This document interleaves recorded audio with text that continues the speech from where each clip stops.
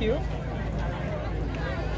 As I had started this program, as a woman MP, Serere district, I wanted accountability for government programs. Government is doing a lot of things. Unfortunately, the common man does not know what government is doing.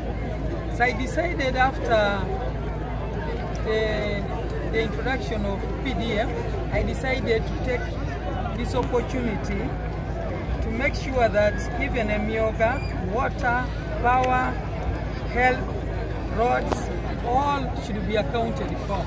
As they account for PDM, they should also account for the roads. What is government doing every year? What is government budget for every sub-county? So I move to every sub-county with my colleagues and the district leadership. And we task the district leadership to account on what they are doing for the common person, what government is doing. So right now we are left with only 4, because I have 15 sub-counties. I have already done 11. I'm now left with 4, because every month I do this activity. And I make sure that people count. And also, I would say for Greater Kadungulu, which includes Kadungulu Sub-County, Kadungulu Town Council, Kagwara Town Council. These 3 sub-counties, one thing I've noted, particularly they have 2 problems. One, some of them have still bigger villages and parishes, those traditional parishes. For example, the sub-county has 2 traditional parishes that cannot be able to get PDM as fast as the cells. The town councils are smaller because they have cells that are very, very small. So you find that a ward gets money and they have started even repeating, while the sub-county is suffering because some parishes are like sub-counties. So that's the biggest problem I've seen here. The majority of people have not got money because they have bigger parishes. Then the second thing, which is the biggest problem here, this is 70% a fishing community. For them, their biggest problem is the issue of the lake. As you heard them bring out, air out their problems, what is paining a person in Greater Kadungulu is the issue of chasing them away from the lake. They feel as a poor person, this was their garden, they didn't have land, some of them have no land, very few people have got land. So they feel they can't afford boats, they can't afford engines, they can't afford nets. So their challenge is they're asking me, as a minister in charge of fisheries, what are you going to do with us? And of course you heard me telling them, government has been having challenges since COVID came and other interferences. But government will, with the time, sort out. They raised the issue of the facility handling, fish handling facility, which has stayed for years after 1.5 billion was spent and they did not complete. Now the building has gone down. So they are asking me as a minister in charge of fisheries, when will this facility be brought? So as a minister, I'm going to sit with my technical team and of course look forward in presenting all these issues to the president. The issue of the lake needs bigger dialogue and it needs all the stakeholders, because you find that the local person, the fisherman, wants to fish in any way they wish, picking immature fish without them being considerate that tomorrow they still need the same lake. So they feel they should be given to do what they want in the lake.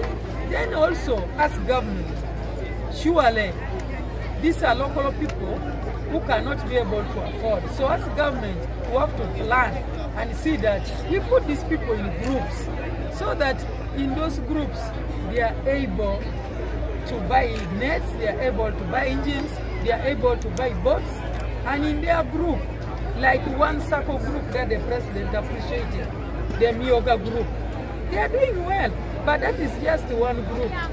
But the majority here are fishing people or community.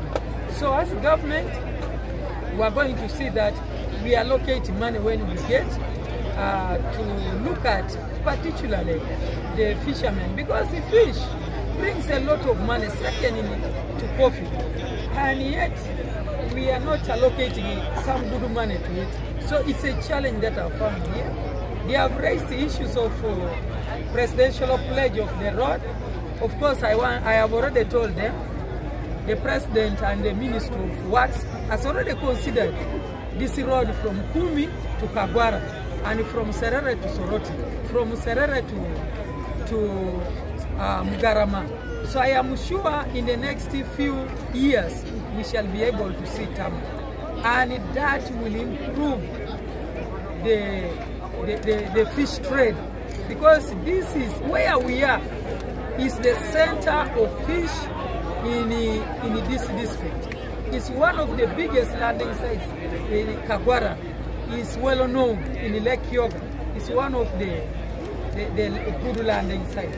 So to me, I feel what I have done with the district is the right thing. Reaching the community, hearing what their challenges are, and addressing them. And I am sure by the time we finish this, when we begin again another year, people would have already got to know what government is doing, and they will know that they have a right for water, they have a right for medical services, they have a right for all this. But also, another challenge is of course power. Most of these areas, the health centers don't have power, the schools don't have power. So the issue of power is also another thing that is a challenge here. So, but overall, in every community you can't finish. There's no government that can finish all people's problems. But I am happy we have come down than leaving people without any listening ear. Thank you.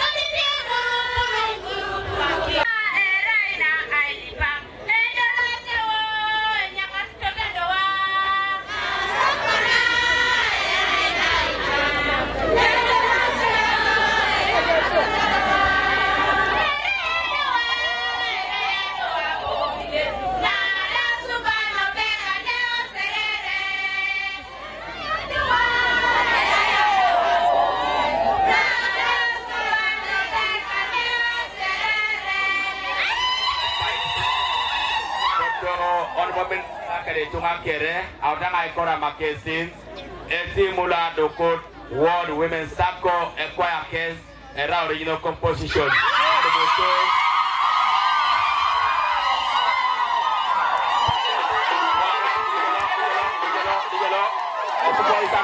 Makesi, o Polisa Makesi, e do Muteso, Aquatat,